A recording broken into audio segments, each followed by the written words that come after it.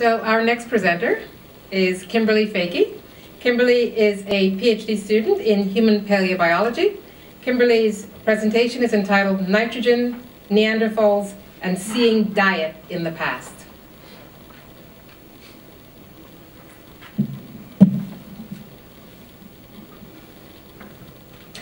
You and I, and every person we know, are modern humans, Homo sapiens.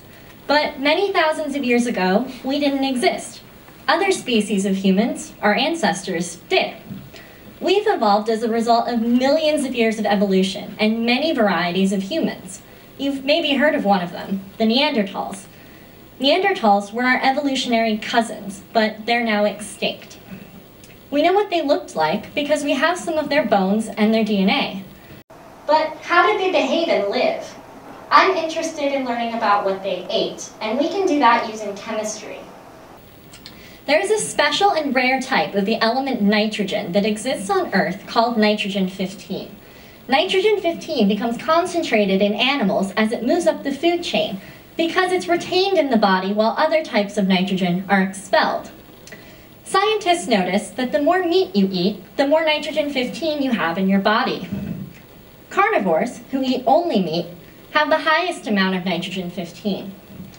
When we look at nitrogen-15 in fossils, we see that Neanderthals have even more nitrogen-15 than carnivores, like hyenas. How does that make any sense? Archaeology also tells us that Neanderthals were eating a lot of plants. So why are Neanderthals so high in nitrogen-15? Maybe there's something about this chemical method that we're not considering. So I wondered if maybe Neanderthals were doing something to their food that would cause the amount of nitrogen-15 in that food to increase. Unfortunately for us, most behavior doesn't fossilize along with bones. So to understand the impact of food processing on nitrogen-15, I have to use an experimental approach instead. I process food items in many different ways, like roasting and wood smoking, and use sensitive chemical instrumentation to measure the amount of nitrogen-15 before and after. So I can then use that data to build a computer model that predicts the effect of these behaviors on nitrogen-15 values that Neanderthals might have.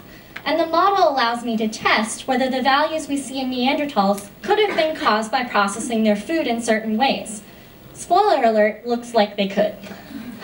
So we study the past to better understand ourselves and where we came from.